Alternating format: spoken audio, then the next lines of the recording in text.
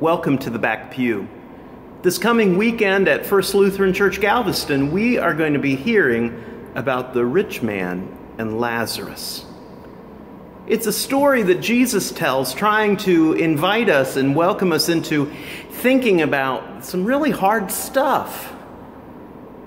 It has to do with how we live our everyday life. A rich man dies.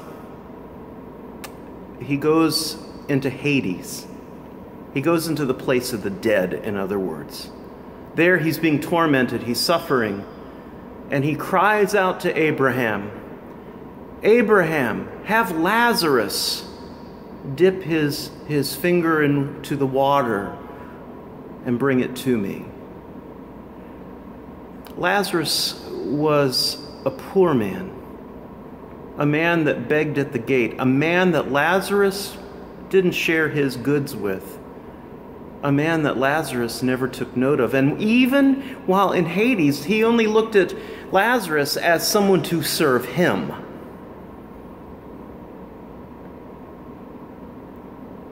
Lazarus is with Abraham.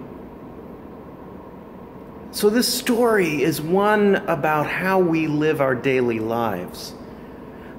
The rich man says, well, if nothing can be done for me, then go tell my 5 brothers. Abraham says, they already have Moses and the prophets.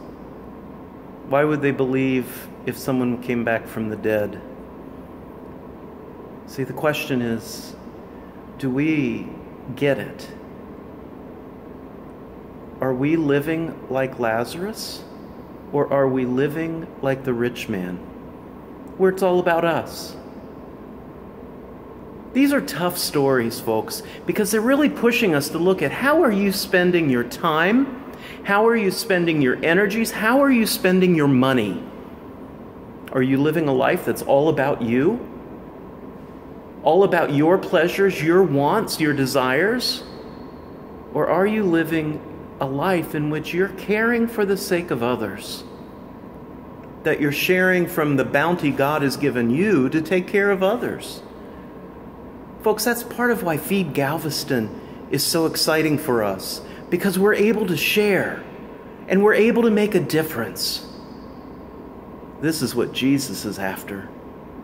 So where are you at with that in your life? How are you living? Deep questions? We'll talk about it this weekend. I look forward to seeing you this weekend at First Lutheran Church Galveston. If the back pew has been meaningful, please pass it along. Share it via Facebook. Make sure you like it. And also let your friends know. We want folks to have a chance to think about it. Have a blessed rest of your week. See you this weekend.